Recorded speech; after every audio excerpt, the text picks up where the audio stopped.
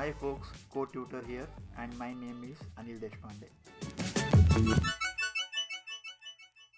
Hi folks, welcome back to another video on Android testing. In this video, we will actually get started with the very basics of unit testing in Android. But before we get started with unit testing, I want to give you a very brief background or an understanding of how thinking like a tester is slightly different from thinking like a developer. It slightly requires a little bit of mindset change when it comes to writing unit test cases. So let's discuss that first before we actually get down to implementation of writing unit test case. As a developer, we always think in terms of creative endeavor. You are constructing something, you are moving forward, you are trying to build something. There is a problem and you are trying to solve that particular problem. This is what a typical developer mode mind works in. But that is not the case when you are thinking to write unit test cases. This is a slightly different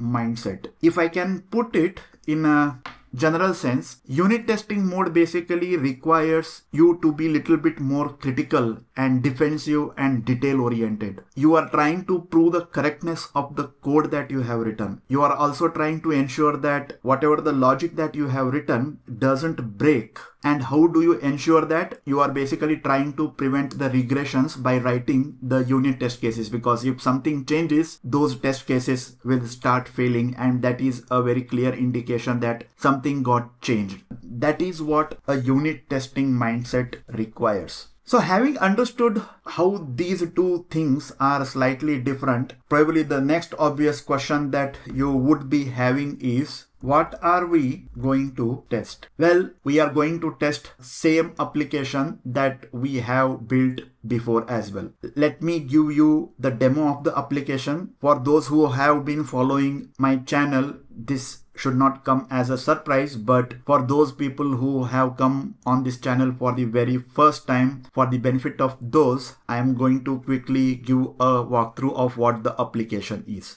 The application name is Country Info App. It basically lists a huge number of series of countries. You have flag of the country, then the name of the country, capital, where it is situated, in the sense in which continent it is situated, and then you have filter feature built into the application. You can filter by continent here. By selecting the continent, you can say Asia, and it basically filters out all the countries that are in the Asian continent.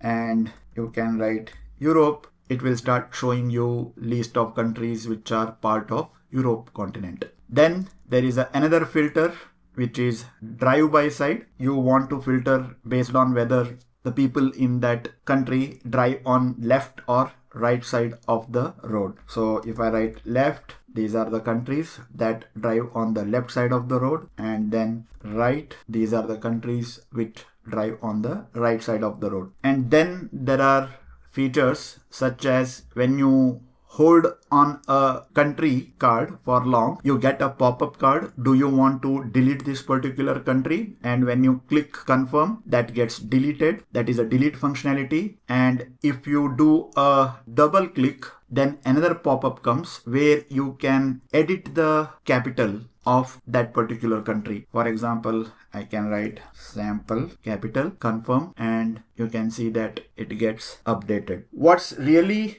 important here for us to understand is not the nitty-gritty details of the application itself. We have been developing this particular application as a part of multiple series. We have implemented it as a part of the Jetpack Compose series. Then we refined it in the Solid Principles series to make it solid compliant. And we are only going to use the same application to demonstrate how to write unit test cases for this particular application. So if you are wondering how this particular application is built, it is built using Jetpack Compose using Kotlin, and we would be doing unit testing series on this particular application.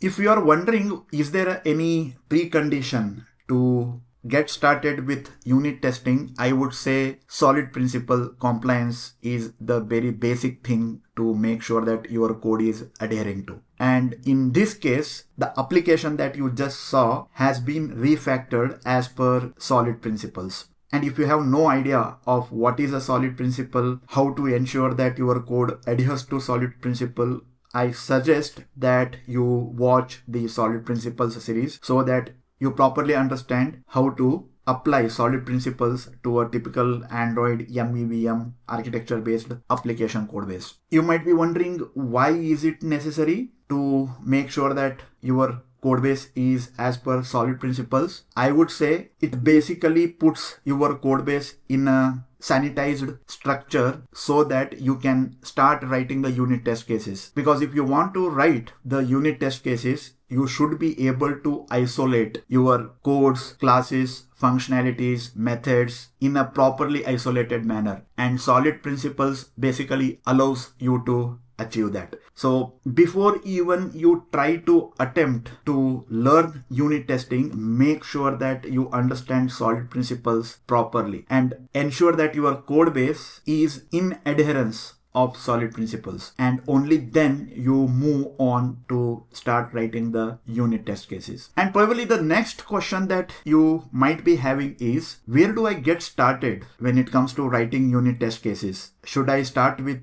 composables? Should I start with repositories? Should I start with view models? Where do I even begin? I would say start with business logic or any code which you can see that is easily possible to isolate. So let me just give you a quick walkthrough of the code and show you the best candidates that is suited for writing unit test cases. So if you open the code here are the various packages. Components contain all the Jetpack components that we have created. Then there is a database, and here in AppDB you have database provider interface and app database. And if you go down here, repository, country repository, this is dependent on these other classes or objects like country dev, data access object, country list service provider, and coroutine dispatcher. So it has a dependency. So when you are about to get started with writing the unit test cases, don't choose these kind of classes.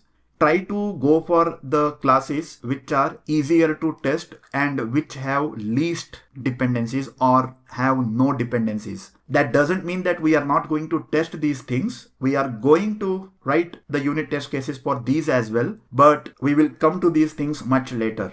Right now, we are looking for those classes or functionalities which have no dependencies and are easier to test. So let's go further. Filter by continent. This looks like perfect class for get started with unit testing. Same is the case with filter by drive side, filter by language, then utility functions. They usually have no dependencies. So these are very prime candidates to get started with unit testing. And if you just go here in the database, these converters are used in the room database to convert the data from RoomDB compatible to the Kotlin compatible data formats. So we would have written these converters to deal with these situations. So these are also not having any external dependencies. So these are also very prime candidates for writing the unit tests. So now, having understood what is a prime candidate for writing the unit test cases, let us get started with the very first thing, which is setting up of the application for unit tests. Brings us to the end of this particular video. Don't forget to like, comment, share the video and subscribe to the channel. Take care. Bye.